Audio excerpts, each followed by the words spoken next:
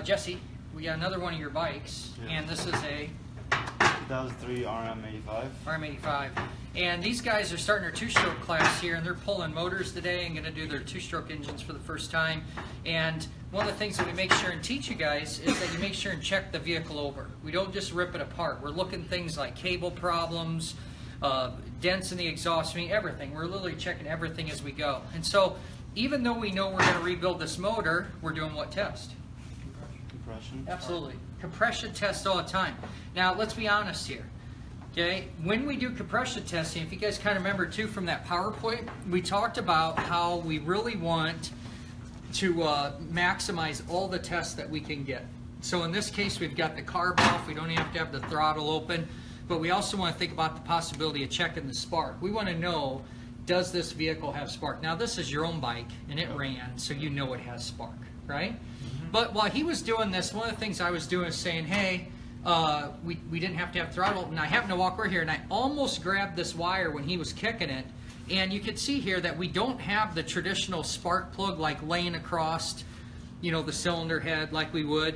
Now, if you remember, when I said we do compression testing and we kind of took some of the stuff from the auto industry, what did the auto industry always recommend you do? Let's see if this rings a bell. Didn't it say disable the ignition system? They just wanted to do compression testing. They didn't want spark to be present. And on some computers, that's a bad thing. If it can't find the ground, it could cause actual damage, right? But then let's think about this. All you trainers out there, all you other techs, I mean, there's a bunch of stuff we take for granted. We've been doing it so many ways, so many years. A lot of times we just think, oh, this is fine.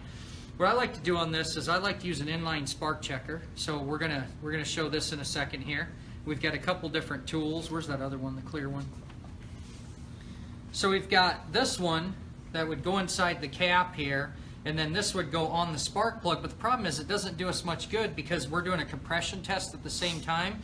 So that makes this guy no good. But these are great spark checkers for the fact that it catches the spark so it can't go and hit, you know, a fuel leak or something. Now we've got the gas tank off. I mean, we're pretty super safe here, right? Look at this one though. This is that Mac one. And this one, it's not enclosed, but it has a ground strap so that we can go ahead and do spark checking and compression at the same time. But look at this. I said that I'd show you a bad cap, so you might want to get closer so you could get the spark on here. Now, we have no spark plug out, but would you agree you would not want spark ever going through the outside of this wire, outside of that cap? Yep. You agree? Yeah, heck no, we don't want that, because when the fuel tank's on here and this is sparking, what could happen if we get a fuel leak? Boom. You fill up your gas tank and you overfill it and you get gas that runs down there, you're setting things up, right? So let's see if, you're going to have to tell me whether you can see this in the camera pretty well. I can see it as close as you can for the...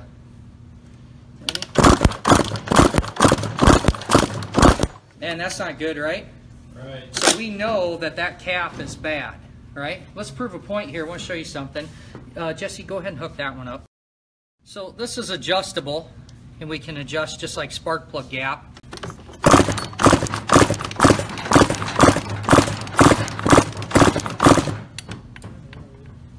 What do we have? I couldn't see. Just the one spark. Just the one. Why?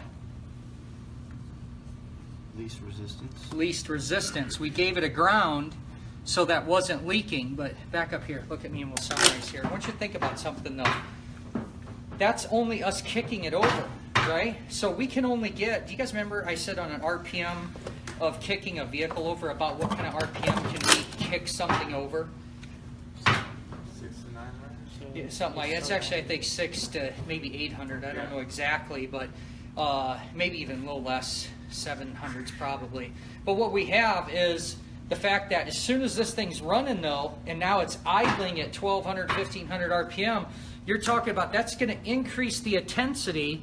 So that might not show itself by using that tool. We're actually better off in this case, maybe just setting it on there, because this doesn't have a computer to hurt or something, and being able to see. Whoa, did you see that one? Yeah, I saw that one. Oh, get down here on this. This is just way too good. Come on this side.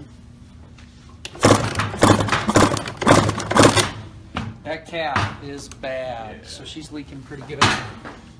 Anyway, this is another good thing you guys can see too. We got the lights turned out. So even thinking about on a running vehicle, it's not a terrible idea to dim the lights in the shop, get the vehicle running, get down there with good, if you have to get some lighting in there so you could see or whatnot, but you're looking for the fact to see how the wires and cap and everything's going. And the whole point of this video was we're going to maximize all the data we can get on the work order, because now Jesse, he could see that he can put a cap on and you didn't even know this was a problem, did you? Would you bet on an engine rebuild this is an overlooked item? Yep. Because if it runs, it has spark, you're not probably paying attention to the coil or the box or anything because it's run good. Do you know how much this cap is? 20 bucks. Try more like $3 to $5, maybe $7. They're cheap. Yeah. So this is the kind of stuff we pay attention to, because while we're in here, that's a very inexpensive item to go ahead and fix and make right. Good stuff. All right, that's our tip of the day here from Western Tech Community College. You can check us out online, and once you get your better idea, get in here and become a student.